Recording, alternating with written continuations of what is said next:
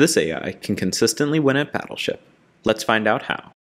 Unless you're some sort of math wizard, or the person who always peeps over the screen, you probably resorted to the tried and true method of random guessing in Battleship. Some intellectuals may claim that the diagonal grid is the optimal way, but grinding is a boring gameplay mechanic that should be left to MMOs. So where does this leave us? This leaves you and I in the category of people who take 78 shots to win the game of Battleship. But not for long, because we have technology. We have technology!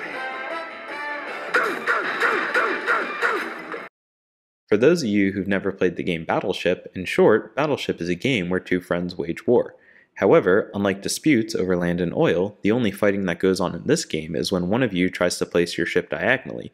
Battleship is kind of like a game of hide and seek, and once your ships have been hidden, they cannot move. You and your friends take turns guessing where the opponent hid their ships, and whoever can find all of them wins. Winner, winner, chicken dinner! Cool. Now that everyone's caught up on Battleship, let's take a look at the AI.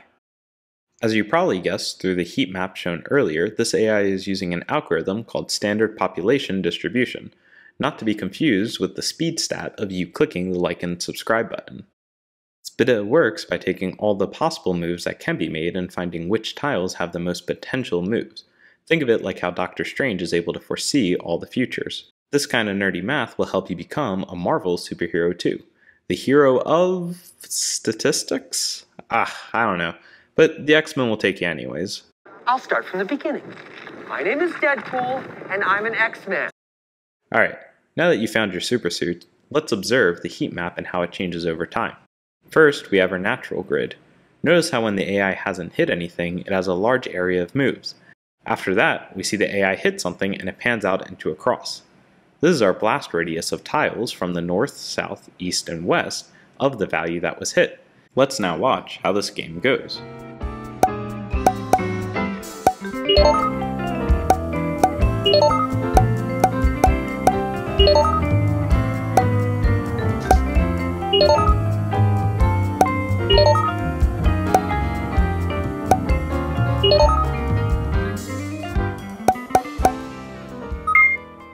Nice, the game was quick enough to be clipped into a short. All I need now is some Subway Surfer footage. Cool, so now let's figure out how to code up this bad boy. To start, we're going to need a game, and sadly, import Battleship isn't a Python library, so we're going to have to code this ourselves. And since it's a game, we're going to be needing OOP. And this isn't the type of oops, I need to make a new video because I'm too lazy to make a game. This is object-oriented programming.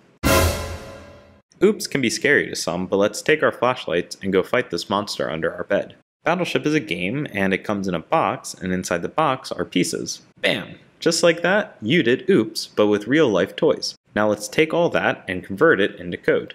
First, we're going to code the pieces, and wow, that's it? This coding stuff's pretty easy. Now let's take a look at... Oh my. Don't be scared though. Essentially all what these functions are doing is getting and setting the pieces on the board. I just need to type a lot so when future employers see this code, they'll think I'm worth the big bucks. With our board all set up, we can now look at our AI. Nah, it's not that simple. We're going to need the two functions we learned earlier, the standard population distribution and the targeting. For standard pop distribution, we are going to be using the function called findAllPossibleShipMoves, which contains an additional feature of finding a way to destroy our CPU.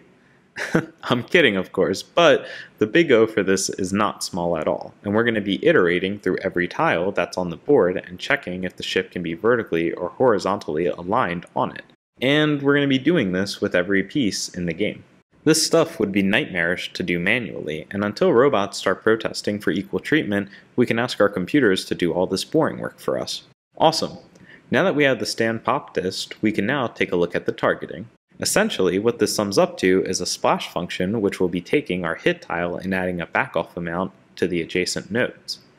And there you have it! You just learned how to code this Battleship AI. If you want to see how the GUI is implemented, my GitHub can be found in the comments and descriptions below, and if you like this video, you should check out this other one and consider subscribing. Till next time, friends!